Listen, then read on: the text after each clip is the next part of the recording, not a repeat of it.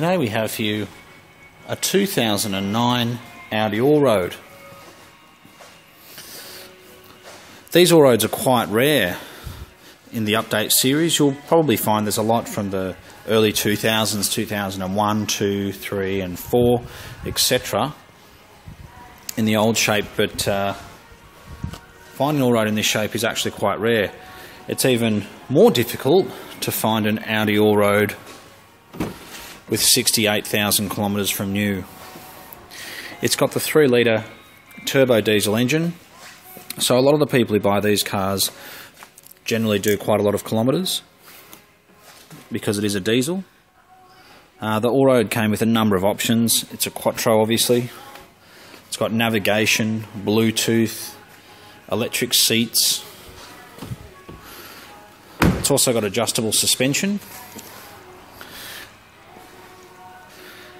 And it's an Allroad, meaning it's designed for all roads, whether it be a dirt road, a road with snow and ice on it, or a normal bitumen road. So it's a car which would be great if you maybe lived in Sydney but had a property which had a 20-kilometre dirt road to it, or if you go to the snow on a regular basis and you want a car which is big enough to fit all your gear and your skis and things, with Quattro drive.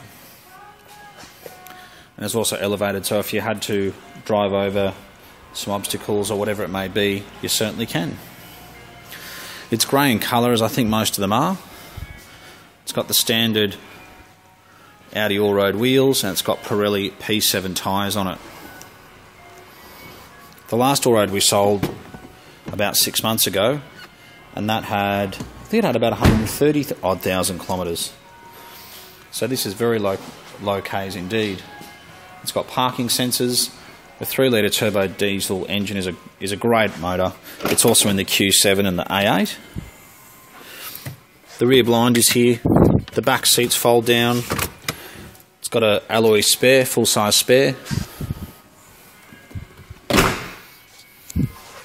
And I think represents incredible value for money, especially when you consider these were over $100,000 when they were new. It's got a full Audi service history to it, and despite the fact it does have low kilometres, it's been serviced on time every time at an Audi dealership. Sydney City Audi, I believe.